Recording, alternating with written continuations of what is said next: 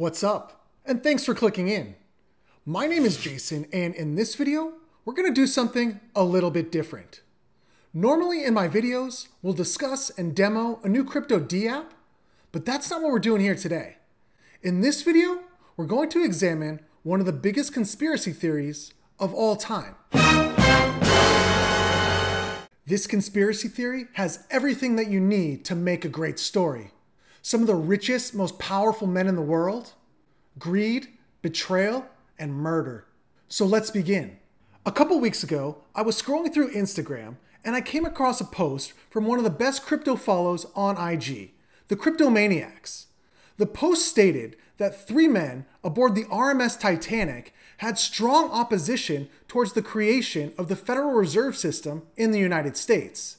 These 3 men all lost their lives when the unsinkable Titanic tragically sank on April 14th, 1912. Could this really be true? This post sparked a lot of questions that I needed to get answered. So I've spent the last couple of weeks researching this topic to find out if the greatest maritime disaster in history was actually an accident, or some elaborate scheme to also create the most powerful entity in the world, the United States Federal Reserve. Now, before we get started, I do realize there are a lot of conspiracy theories around this event.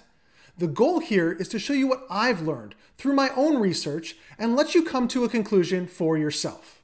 Let's start off with some facts that lead us in the direction that maybe the sinking ship was not just an accident.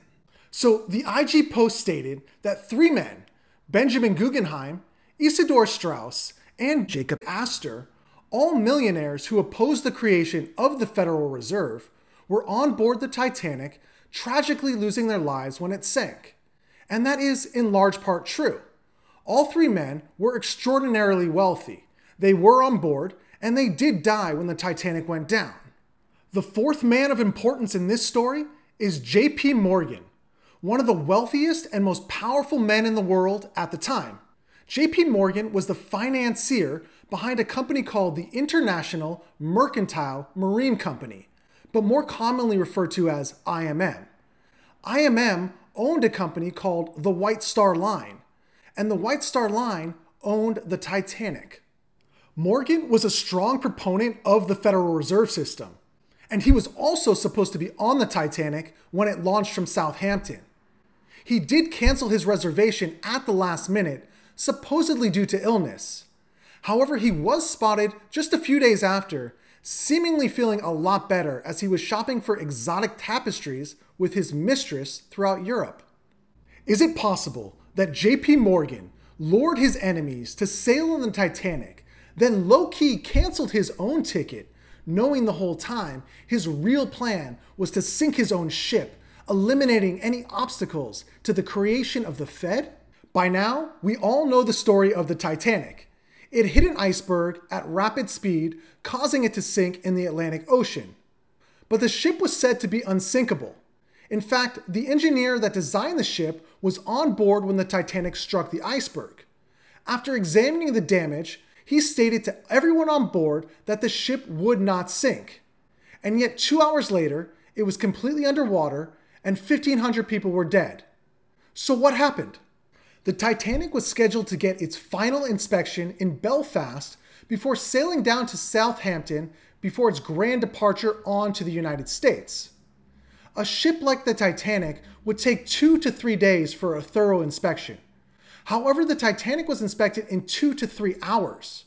The inspector signed off without even seeing the engine. And you might think if he went down and saw the engine, they may have noticed the massive fire burning in the coal bunkers. It's a known fact that the Titanic had a fire raging out of control for days and possibly weeks before it ever departed to New York.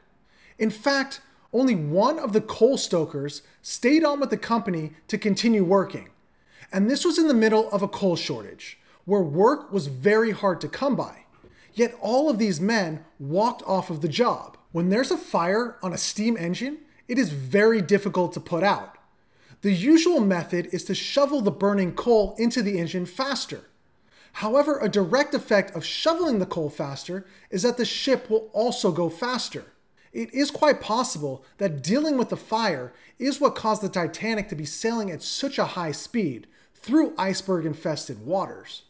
It does seem highly suspicious that JP Morgan canceled his reservation just hours before the ship was set to sail. None of the passengers on board were informed of the fire, but you have to think the owner of the ship would be privy to this information. As I mentioned earlier, the ship's designer was on board when the Titanic struck an iceberg. After looking at the damage, he did tell everyone on board that the ship would not sink. However, he was unaware of the raging inferno below. The ship was designed so that the bottom was to remain sealed, in a separate compartment preventing any water from getting in. However, when the fire caused an explosion in the same spot the iceberg was struck, the unsinkable Titanic was doomed.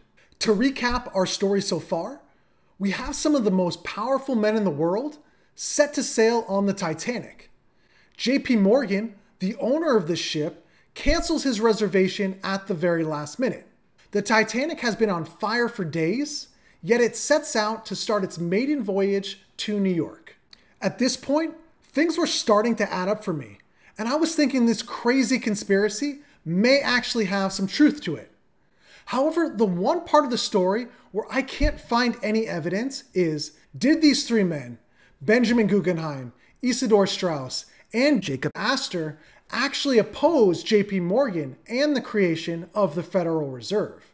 The question still remains. Did JP Morgan deliberately sink his own ship to create a clear path for the creation of the Federal Reserve? The evidence does make it seem unlikely. However, if there's one thing that I've learned is that where there's smoke, there's usually fire. No pun intended. Please leave me a comment below. Let me know what your thoughts are. Thank you so much for watching, and until the next time, be safe.